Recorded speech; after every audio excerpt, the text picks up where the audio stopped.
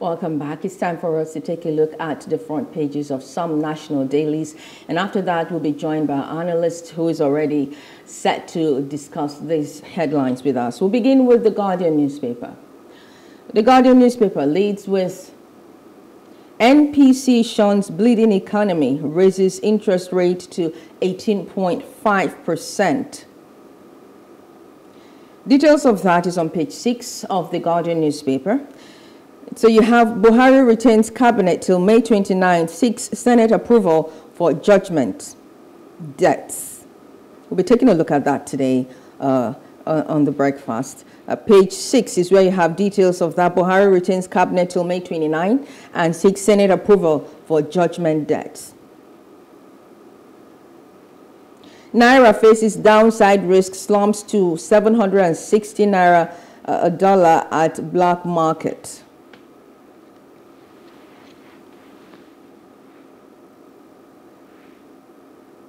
Concerns as Buhari allegedly waives 70 billion Naira spectrum fee for telcos. Details of that on page 3.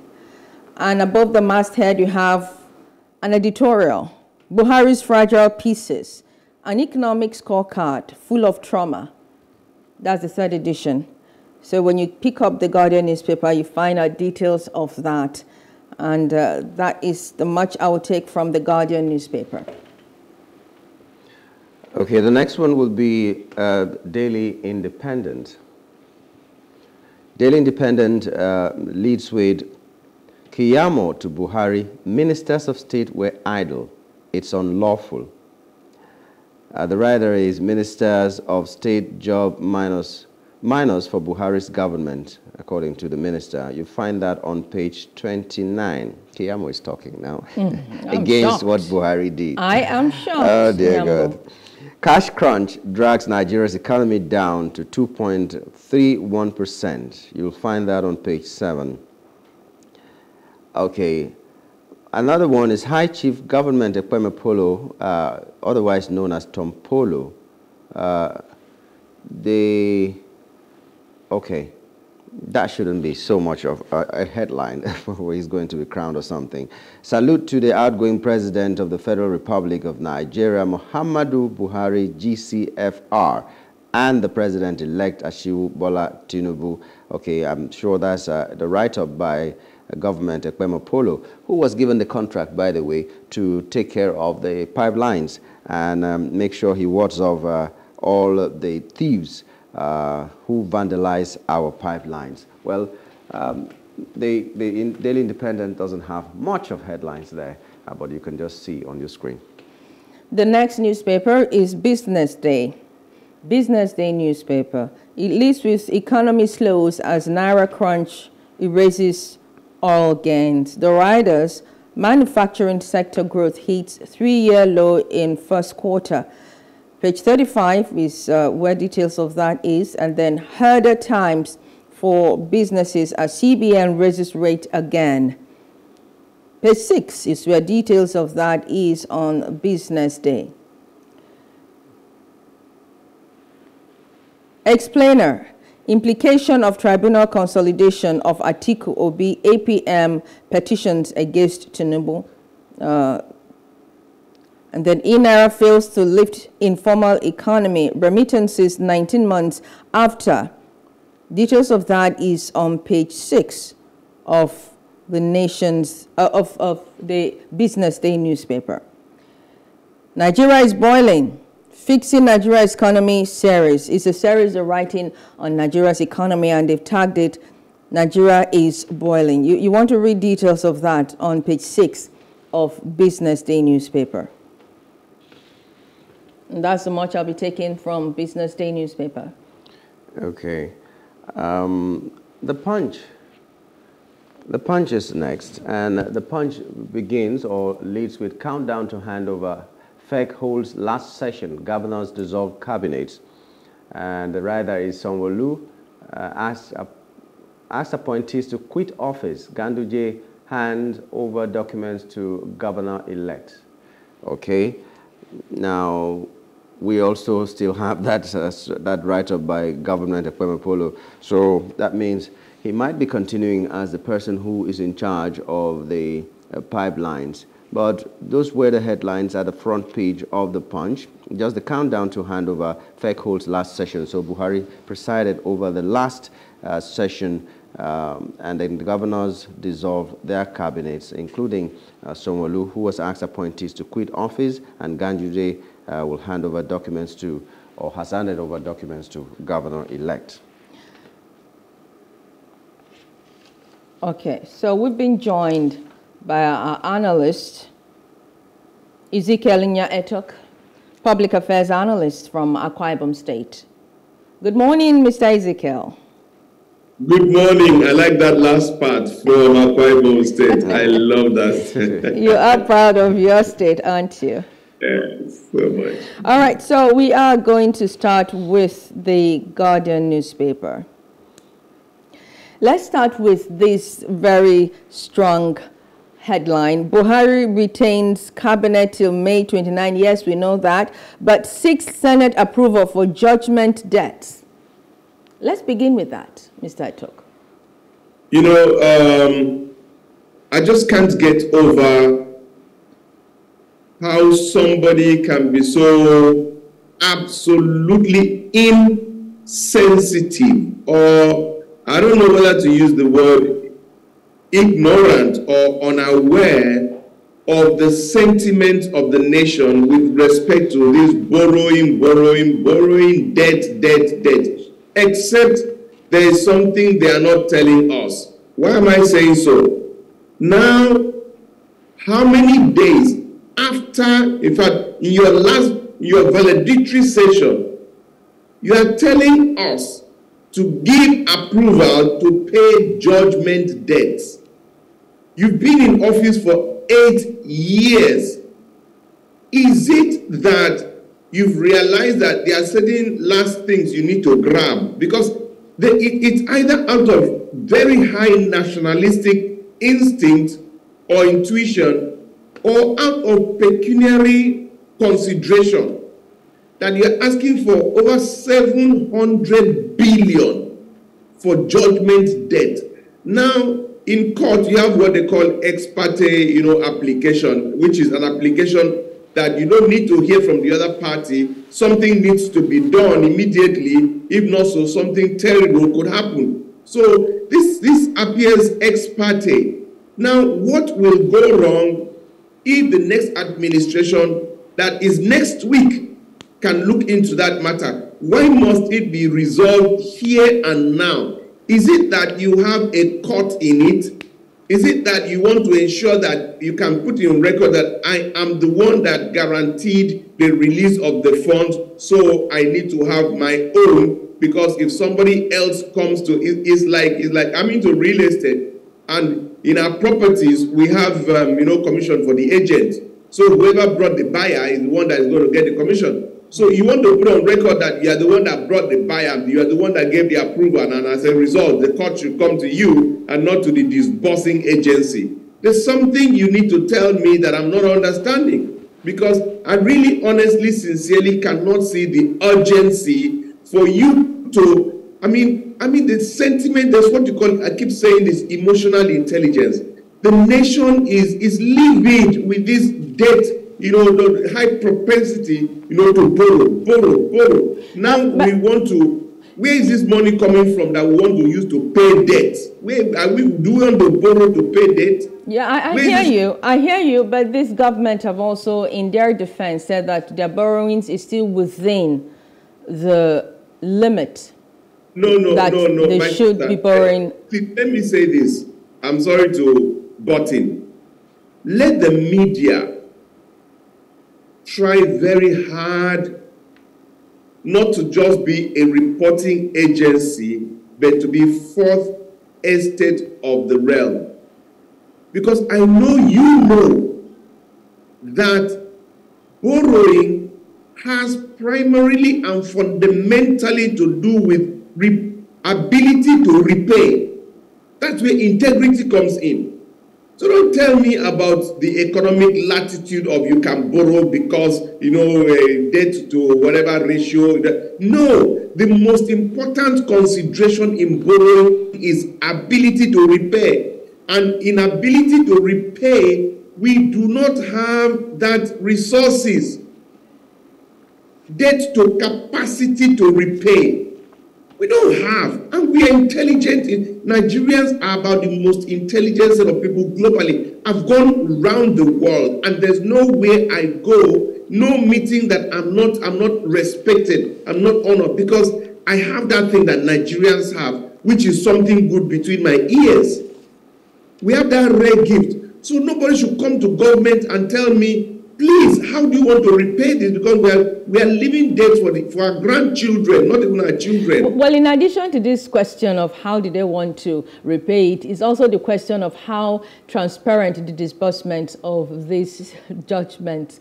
Thank you. I agree with you there completely. You see, you want to pay 704 billion on judgment debt. I think the first thing you will do is come clean to Nigerians that these are the debts. These were the understandings that we had. These were the covenants. This bring everything out. There's been so much shrouded in mystery and secrecy. Let me tell you something. A man will come one day that will open certain rooms and we see what is inside. You will be shocked that your legal system corrupts agreements and covenants for their ultimate pecuniary interest. Agreements are signed deliberately and intentionally to be skewed in secrecy and, this thing where it is not defined clearly and it's not a mistake, so that it can be interpreted anyhow. At the end of the day, they go back to share the money. Consultancies, civil servants, with all due respect, some civil servants rank amongst the richest people.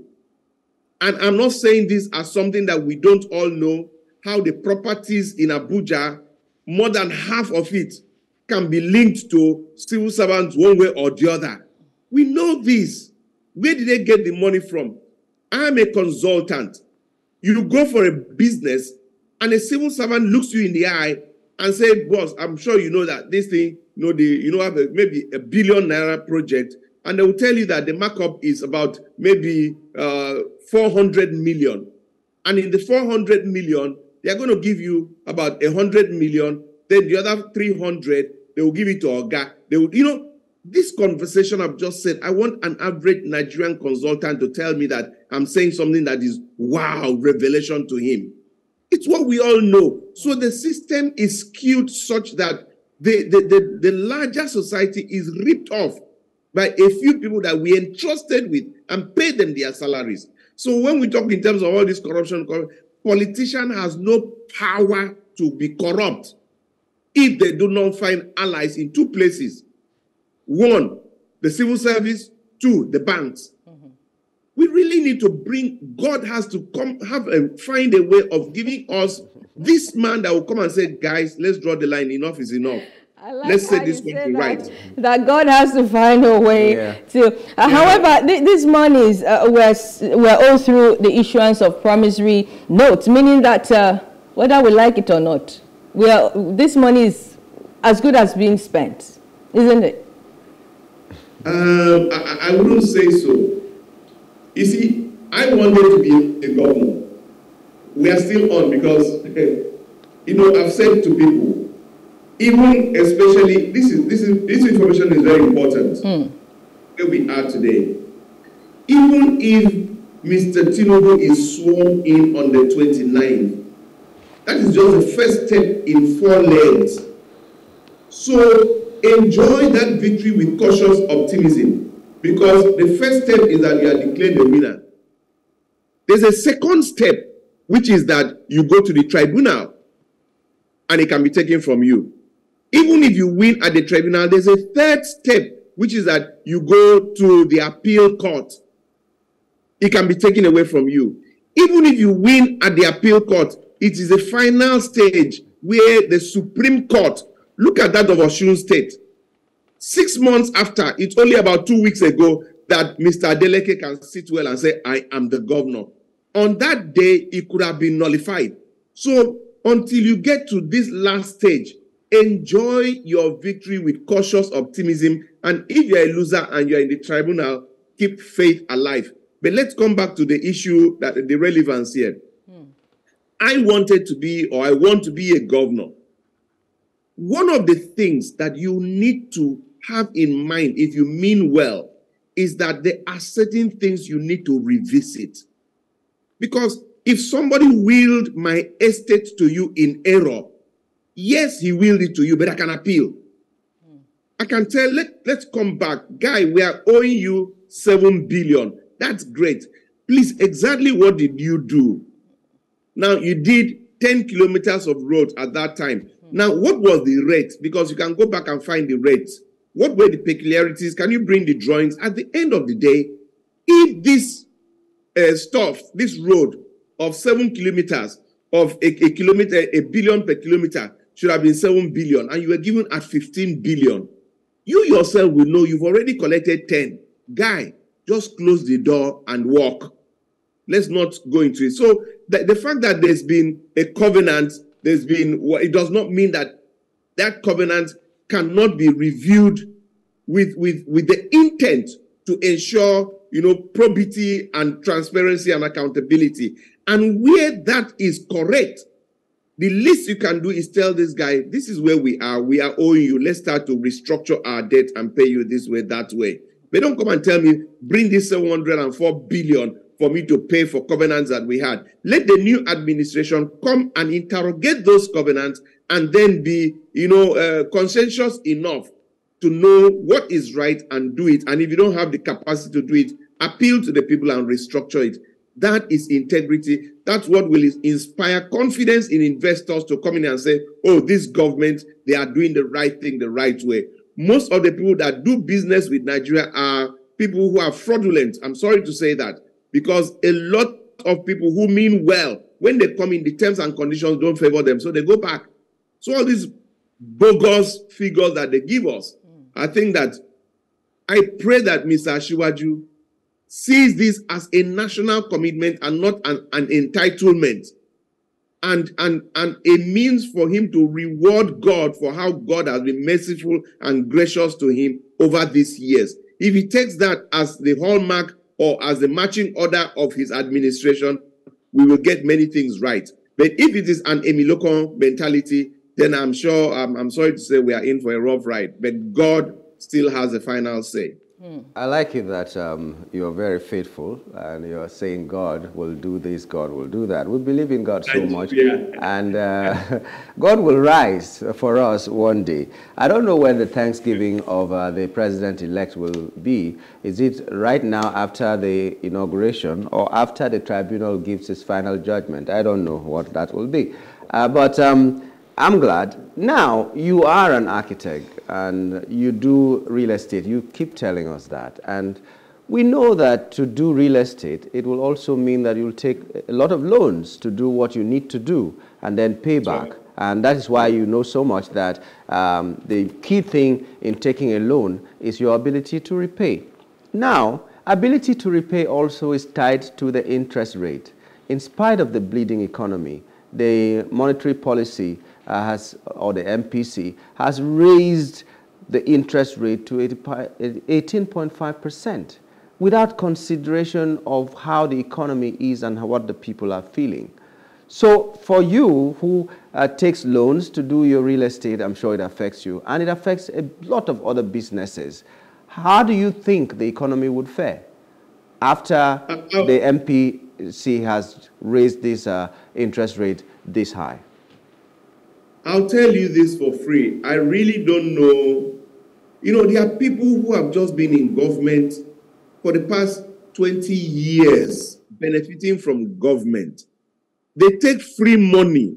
I think that we need to, I don't know how we can do our leadership recruitment such that anybody does not have a private sector experience should not be vested with governance responsibility. Because some of these people really don't know what doing business is all about. They really don't understand. They just take money from contracts, they take money from understanding, they take money, and they don't know what wealth creation means. I sit down here as a businessman and I just can't, in business, you say the circle must close. The circle must close, which means you take money, you execute, you sell, you get back the money, you return the money. At that return the money is when the circle closes. And if you cannot, if I do my real estate analysis and I'm building houses, let's say 100 houses at say 100, no, let me come down at 10 million, that's about $1 billion. Then I'm asking myself, I'm going to take $1 billion. Now, how much am I going to build the houses and the building types and the environment? How much will I sell the houses? Now, the people I'm going to sell, do I have these numbers within the time frame that I'm getting this? Because if at the end of the day, I get the money, I finish building, I don't get the buyers with the capacity to repay the money at the end of the day, and my price differential does not give you the margin to cover my cost of building, cost of consultancies, cost of running my business, and give me a margin, cost of the profit to return it, I don't do it. I don't do it. There are certain types of buildings I will not do in Akwa Ibom, as good as it, because the numbers will not add up. Those buildings, they can add up in Abuja because I have the numbers. They can add up in Lagos because I have the numbers. It's just you thinking right as a businessman, not just coming into government, collect loan, don't worry, bring collect loan. No, and people and civil servants are telling you how to package the loan and you collect the loan. And at the end of it, you're not asking the most fundamental question, how will the circle close? Now, coming back to the issue of interest rate, how do you do business? To start with, you are telling me that your margin must be above 30% if you are collecting at 18%, 18.5%. Your margin must be above 30%. Now, which house am I going to build so that at the end of the day, cost of materials, cost of management, cost of funds, I will have a 30% margin to be able to match the cost of interest? It's not going to work. So I'm asking myself, Ezekiel, why do you want to go and borrow money? Why don't you just see how you can appeal to people and market what you have and then use the money that you market to be able to, and that's incremental, building of the estate. It's not as good, because if you want to do an estate of 50 houses and then you can just build one at a time, at 5 houses, people are not interested in moving in because you don't have that ecosystem for people to have that community. But if I had borrowed money out of the 50 houses to do 30 at a go, now you discover that because of the inspiration that the people see of the thing moving and the number of people, before you know, people have come into the estate. Now that will attract more people in, you'll be able to do more. So business people are no longer doing business in a way that is sustainable. They are doing a way they can afford, because if I go carry loan, at the end of 3 years, that estate is no longer mine. The bank will take over the estate. People are not thinking like businessmen, and economy runs on businessmen, not government. Every economy runs on businessmen, the private sector initiative. Even the employment, how many people are employed by Nigeria in Nigerian government? Everybody, all the civil servants put together. I don't know if they are more than 1 million or something. But how many are we? 200 and something million people. So the question is, what runs the system? What runs the economy? Now you have to find a way of encouraging production. Production can never happen at a scale where you don't have, very, very single-digit interest rate. It encourages production. It is that production that oils the wheel of the system. Is that production that will now give company internally generated revenue, which is what we're talking about. Where are you getting your internally generated revenue from, if not taxes? Why can you have taxes when the companies are now running? How can the companies run when they'll be working for banks and they are not interested? So everybody just cooling down. And all these projections they meet on taxes, they don't meet it because the system is just not working. I'm a private sector person, and the worst thing you want to do at this time is to tell me to go to the bank and get money at high interest rate when the earning power of the people is less. So how are they going to get money to buy my houses for me to be able to sell and repay the interest and have more margin to continue my business. I don't know. It's a discussion that is just not adding up with me at all. This economy, this our governance, we need to rework it and remove so much politics from governance. Let me end on this note because I know there's so much and the time is not. You see, the day we come to discover that we have two systems, one is called politics, the other one is called governance. Politics is like the engineers. They get dirty, they knock, they push, they do all sorts of things, do you understand me, to get the aircraft working. That is politics, engineer. They speak loud and say they are loud, they are dirty, they are all sorts of things. When the aircraft is ready, comes governance, like the pilot. The pilot works on certain protocols of making sure that you are precise, you are focused, you are professional, you are ethical. Those are the fundamentals. Those are the guiding principles of the pilot. Those are the guiding principles of government and people that come into governance. That is why I hated Emiloko. Governance is not entitlement, it's not a right. Let him discover, let him come now and say, I wanted it because I have an understanding of government and governance. And I will forgive him and apologize to him and come and do things right. Round pegs in round holes, no longer reward system. And then you'll be able to refocus Nigeria and move us in the direction where we are no longer bringing politics into governance, but we are bringing even governance into politics so that our politics is even better organized and more focused. Mr. Nya-Etok, yeah, round pegs and round holes. That takes me to the next headlines on the Daily Independent. Keyamo to Buhari, ministers of state were idle. It's unlawful. Minister of State job minus for Buhari's government. That's Keyamo speaking there. Please respond to that. Two things. Number one, how is it that on the day that they are telling you, thank you, goodbye, that you now discover that, what you were doing was unconstitutional? Why today? Why today? Have you just discovered? You should have told us, wow, that last night I had a dream. The dream led me to read a section of the Constitution that I had not read all the while, not minding that I'm a senior advocate of Nigeria. Nigerians, this is the dream I had. The office of the Minister of State is unconstitutional. It shouldn't have been. And then Nigerians will say, wow, what a dream. Thank God for the dream. Then we'll look into it. But if you have always known this, why did you keep quiet? Number one. That's number two. You have effectively told us that you have been doing something that has been unconstitutional and getting money.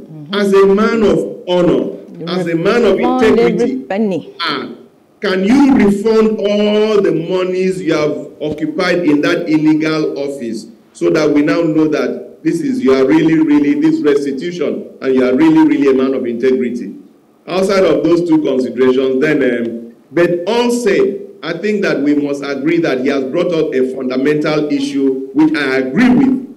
You are taken as a minister from Akwa Ibom State, and don't go there and become a junior minister. No. Instead, if you must do that, split all the work's responsibilities. You're not going to pay more. You're not going to add more. I can have 100 offices. Only that I bring down all the monies that I've been spending in all and share it amongst the people. You can no longer have 5 cars. Every minister can have a maximum of 2 cars or 3. So that you can bring down and give them the responsibilities and let them superintend over it and give the report. So he's got a point, but I'm wondering why he had to wait all this while before he could make that point. Well, wait and see whether this incoming administration is going to also go ahead with the job for the boys syndrome that we've known our people to have been engaged in. Thank you so much, Mr. Ezekiel Nya-Etok. Thank you for your time. Well, that's the much you have for you on Off the Press. Do stay with us. The breakfast continues in a moment.